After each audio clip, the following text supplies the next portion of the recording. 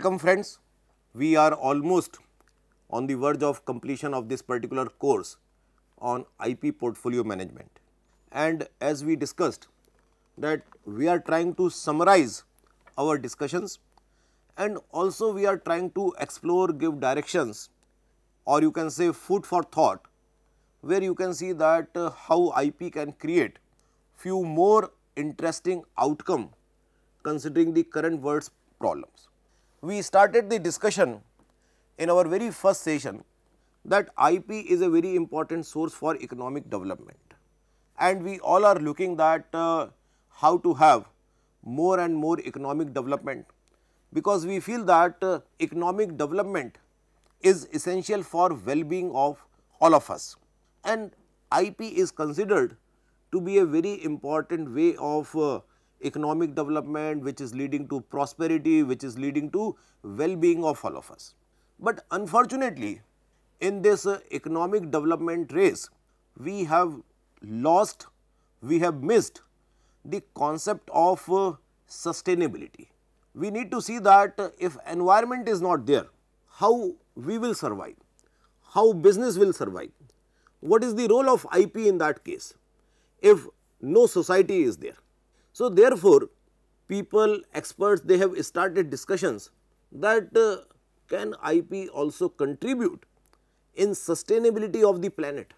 We all know there are 17 sustainable development goals which are decided, and we are expecting the whole world to make progress on these sustainable development goals. And in this particular session, we are going to discuss that how IP can contribute in the achievement of those sustainable development goals. Because it is believed if we achieve these sustainable development goals, it will ensure some sort that you will have a better life, you will have a longer life of the planet. Otherwise, the kind of environmental challenges we are facing, the kind of disasters which are happening, we just saw, we are recording this course in the year 2024, this is the month of May. Last month in the April, we heard that there is a massive flood in Dubai, and that massive flood in Dubai is natural, but there are also theories coming that it is because of artificial rains which country is doing, and unfortunately they could not control the amount of artificial rain, so it resulted in a kind of a cloud burst. So, developing the technology of artificial rain can be protected under IP, but that technology may result into such type of disasters. That is again a question whether all the technologies which are we developing helping us in promoting the sustainability of the planet or not. So, therefore, all such type of discussions we are going to do in this particular session, where we are talking of what are the United Nations Sustainable Development Goals, quickly a brief introduction of those 17 SDGs, relevance of SDGs for intellectual property ecosystem. Then World Intellectual Property Organization WIPO has also taken some kind of initiatives to promote SDG through IP. Then we also know this year in year 2024, we have celebrated World IP Day on the theme of Sustainable Development Goals. So, WIPO is taking a lot of initiatives in that direction. Then there are different types of IP assets. So, we will see that SDGs role and patents. Then we will also see another very important type of IP asset, that is geographical indicators, and how GIs can help or promote the SDGs. There are different types of studies which are taking place to see the role of GI in promoting the sustainable development goals. So, we will be talking about them also in this particular session. So, as we know that the importance of sustainable development. Now, let me first talk for few seconds what do we mean by sustainability. So, without any prejudice, the definitions given by UN or various other agencies, the simple literal meaning of this term sustainable is that something which is long lasting. So, sustainable is something which is long lasting. Now, we can talk long lasting in various perspectives. If I am an organization, so I will see that how my organization will be long lasting organization. Can my organization will be surviving for 100 years, 200 years? If I am a country, how my country will survive for longer durations? If I am an individual, how can I live for a longer life? So, there can be different perspectives for this sustainability. So, therefore, when I talk of sustainable development, I see all those perspectives that whoever you are, whether you are an individual, you are an organization, you are a nation, how to have a longer continuity that is the sustainable. And in that development is also important. If you are at a particular level today, if you are here today, this is your per capita income, let us say. So, the sustainable development says that you should be able to have a longer duration also, and in this longer duration your per capita income should also increase. From here, tomorrow you should be here. If you are having, let us say, some other measurement, if you are consuming, let us say, this much kilowatt of energy per day, as per of sustainable development, tomorrow you will be consuming this much of energy and you should be able to consume that energy for longer period of time. So, you can see sustainable development from different point of view, but since we are talking of time and increase, these are the two very important dimensions of sustainable development. Different national governments are setting targets for sustainability improvements ranging from societal inclusiveness to carbon emission reduction. People feel that this longer period from here to here, this is only possible when our environmental issues can be handled, and environmental issues can be easily handled if we reduce the carbon emissions. As more carbon going into the environment, it is damaging our environment, which is the reason of, as researchers says, a large number of environmental challenges which our society is facing at the moment. So, UN, WIPO, they all are concerned about making this planet a better place to live. 2030 agenda for sustainable development has proposed 17 SDGs, and all of you must be aware that almost all the countries have well accepted these 17 SDGs. Countries are working significantly, seriously, that they need to improve their sustainability development goal index. In fact, you all can see that there is a SDG tracker available, and that SDG tracker gives you real time picture that which country has what score on a particular SDG. So, if possible, we will like to show you those SDG trackers also. And IP is a critical incentive for innovation, creativity, we all know. And now, how in innovative ways we can achieve SDGs.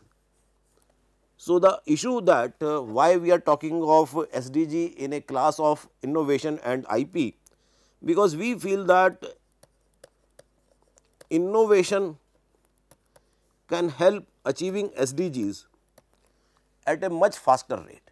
If in normal case you are achieving some SDG in 10 years, now if you propel innovations in your thought process, maybe you will be able to achieve the same SDG in 3 years. So, your rate of achieving SDGs can become much faster if you are linking IP issues or innovation and creativity with your SDG requirements. This picture gives you complete detail of 17 SDGs which are proposed by UN, and interestingly there are few nations which are doing very good on some of the SDGs and few nations which are doing not so good on some of the SDGs. So, collectively the countries which are in the Scandinavian natures, for example Finland, Norway, Sweden, Denmark, etc., these are the top countries doing exceptionally good on the sustainable development goal on all of them more or less. And then there are countries which are mediocres, and then there are countries which are lagging their performance on the sustainable development goal. Unfortunately, at the moment India is not in the top performers of its activities with respect to SDGs, but we are expecting that the kind of infrastructure development and other things which are happening in our country, these things may help in promoting SDG in our country also. Considering the large size of our country and considering the small sizes of various Scandinavian countries, it is quite obvious that their scores are much better as compared to India's score. So, SDGs are related to no poverty, zero hunger, good health and well-being, quality education, gender equality, clean water and sanitation, affordable and clean energy, decent work, economic growth, industry, innovation and infrastructure. In fact, there is a full SDG which is related to innovation. Then reduced inequalities, sustainable cities and communities, responsible consumption and production. It is very interesting to see that most of the developing nations and low income nations, their scores on SDG is much better for this SDG 12 as compared to various developed nations, because of low purchasing power of these developing nations. They are not able to increase their consumption, and you see that this is the fault of let us say our measurement criteria itself. I will say that since I do not have money, I can't buy things, and therefore, you are giving me very good score on my ability to responsible consumption and production activities, while those who have money, they are buying in bulk and therefore, they are doing lot of wastages also. I have money, I buy let us say 1 liter of milk, but I am only consuming 250 ml of that and remaining 750 is going waste. So, therefore, my score will go down on this responsible consumption activity.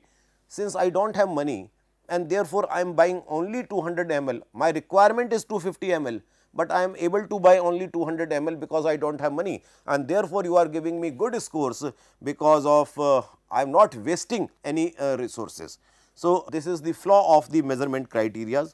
The 13th SDG is climate action, 14th is life below water, 15th is life on land, 16th is about peace, justice and strong institutions. For a good IP ecosystem, we know that a very strong judicial system is very important. So, in fact, if you have a good judicial system, it will also ensure a appropriate IP creation in your society, and partnerships for goals, that is you cannot achieve these SDGs on your own. You need partnerships, and therefore, like if India does something good, it will have a favorable impact on SDG scores of all the neighboring countries. So, it is impossible that I alone can do or make significant progress in SDGs, because we all are sharing our borders with other country. So, it is not possible that my actions are limited to me only, my actions will affect my neighboring countries, and similarly my neighbors' action are affecting me. So, neither my neighbor nor me alone can achieve these SDGs. If we come together, if we start partnerships, we both will have a better quality of life for all the citizens in the area. So, SDG also promotes partnerships for achieving these goals. Now, relevance of SDGs for intellectual property system. Now, relevance of SDG for intellectual property system, for that purpose I will like to give you some important you can say bullet points. One is IP is not requiring any kind of physical substance.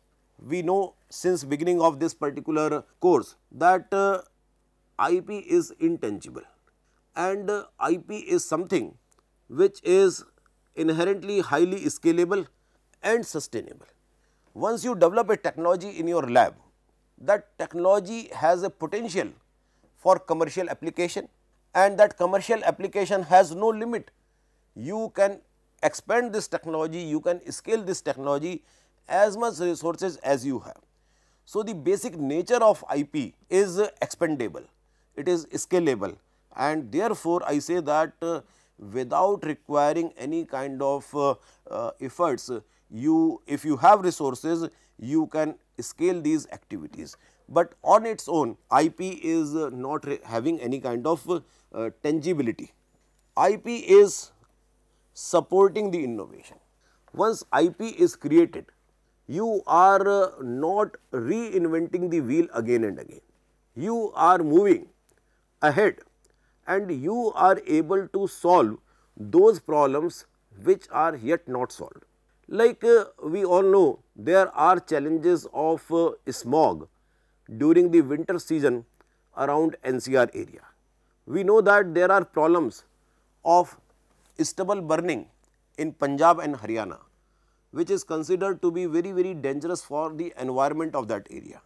We all know there are so much of crowd of tourism in upper Himalayan regions.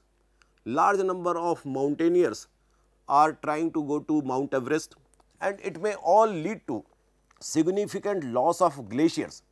Reports are already available. Now, how to create? You cannot ask all of us that do not do these things, do not do these things, do not do these things. But can technology provide some solutions where we can explore new things also without damaging the environment?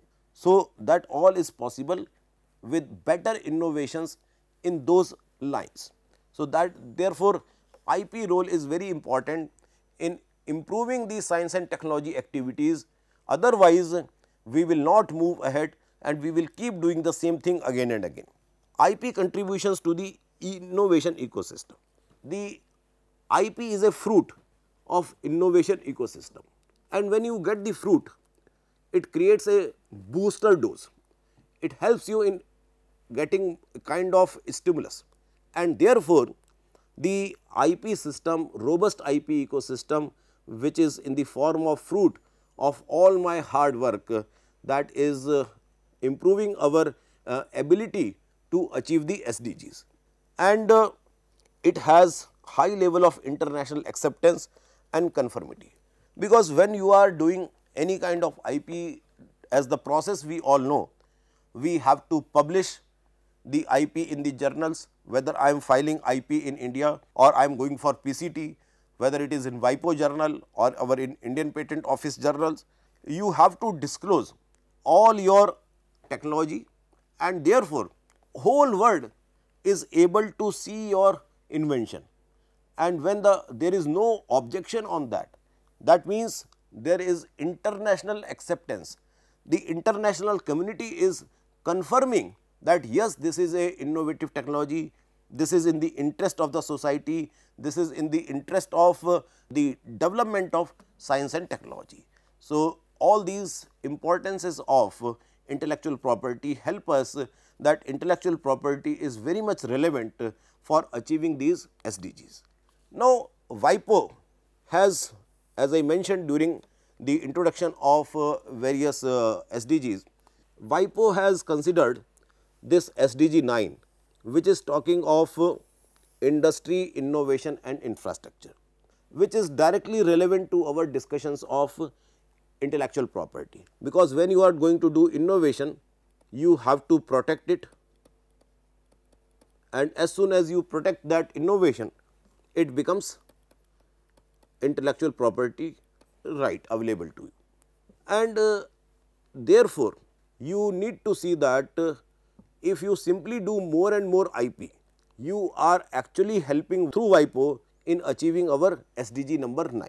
But not only SDG 9, there are various other SDGs also which are directly related to our IP related activities, or you can say IP can help in promoting those SDGs, like quality education. This MOOC course which we are developing, now there are a lot of IP which are involved in effective use of MOOCs. Lot of education is provided through various online media. For example, copyright can be an important IP. If we use copyrights in a fair manner, then more and more people will be interested in developing their online content. Affordable education will be available to all of us, those who are in the remote areas where enough infrastructure is not available. Those students, those communities will also get opportunity to get quality content. So, if we understand the role of copyrights appropriately, that IP will help in promoting the quality education. So, for example, copyright will lead to SDG 4, because to provide quality education these days we can understand the role of online education, and there are some very good education systems. There are various private edtech partners where they are providing content, but that may be expensive. So, for that purpose systems like NPTEL are available, and these NPTEL systems which are available freely is providing the quality content, but it is all protected with the help of copyright systems. Gender equality, there is a term which is coming, that role of women in science and technology. Now, women in science and technology, that is promoting the gender equality. Now, indirectly what we are trying to say, few years back, in fact, WIPO also made the World Intellectual Property Day theme, that role of women in IP. So, when more and more women are coming into science and technology, they are creating more IP. It is in one way the women empowerment which is leading to SDG 5 also. We are expecting, when we say that gender equality, generally we say that they need to be financially independent, and you may expect some kind of more physical labor oriented work for women, so that they get some kind of minimal wages, but I feel a different role for them. They may be more creative, and more creative means more opportunity of innovations, and you can create the gender equality by promoting in science and technology systems, and it will help you in getting more and more IP. SDG 17, industry academia partnership, is the simplest example that how partnership is important, and with partnership again you will be able to create better IP which will be in the interest of industry also.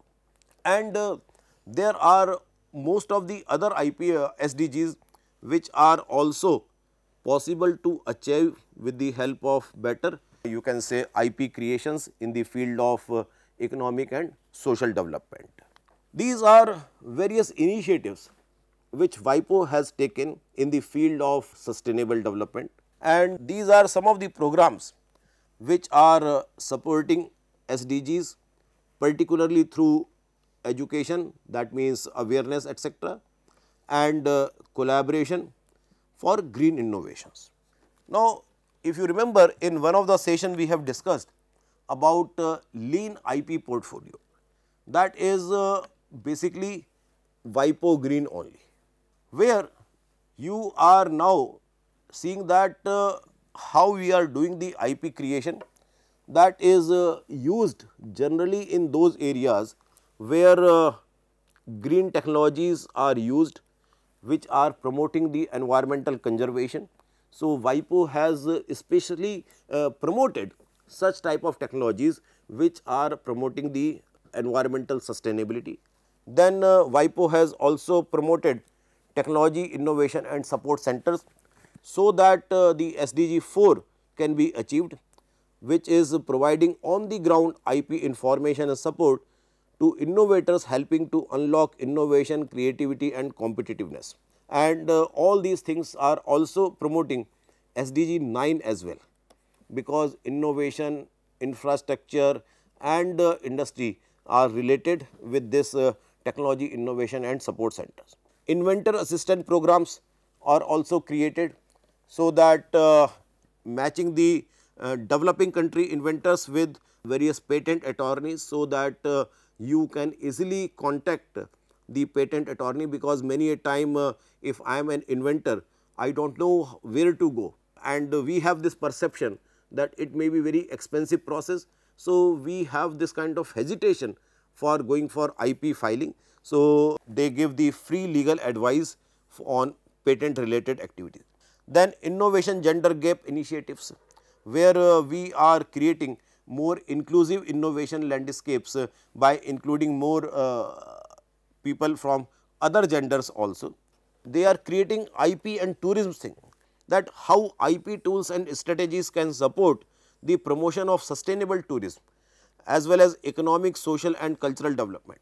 Just I mentioned, like in India, in Himalayas there is so much of uncontrolled tourism, and this uncontrolled tourism is creating more damage than the goods for the society, because it is hampering the environmental ecosystem, it is entering into the sensitive zones, etc. So, all those problems can also be addressed through the IP and tourism initiative of the WIPO. And Accessible Books Consortium, which is known as ABC, and here it is contributes to SDGs by helping increasing the number of books worldwide in accessible formats and making them available in the visually impaired formats also. So, creating various books in the form of digital copies and in the braille formats also, so that not only normal but visually impaired readers can also use these books without actually printing those books. So, different countries including India has also taken some initiatives which promote the sustainable or our commitments for SDG. In India, we have almost for all IPs e-filing is there, and there are incentives also for e-filing, like reduced cost of filing, etc., that we have already discussed in one of our earlier you can say session.